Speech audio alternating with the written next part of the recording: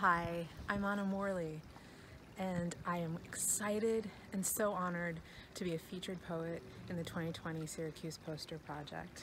My haiku celebrates Green Lakes State Park in Fayetteville, New York. The park has been a serene refuge for me for decades, now more than ever. Please be well, and thank you so much.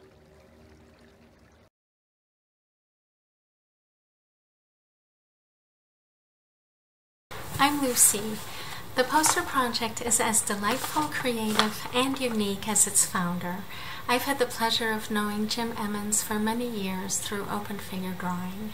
The image I used for the poster is of a walk around Green Lakes that I took with my friend Kelly and her daughter Maggie. When I read Ana Morley's poem, I felt I was reading an emotion put into words. And the walks I take with Kelly are important, and Anna's poem captures them.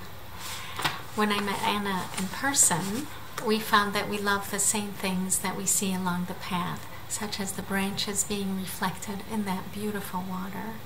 Thank you, Ana, Kelly, Maggie, Jim, and the Poster Project for bringing out an expression of those wonderful moments spent in a beautiful place.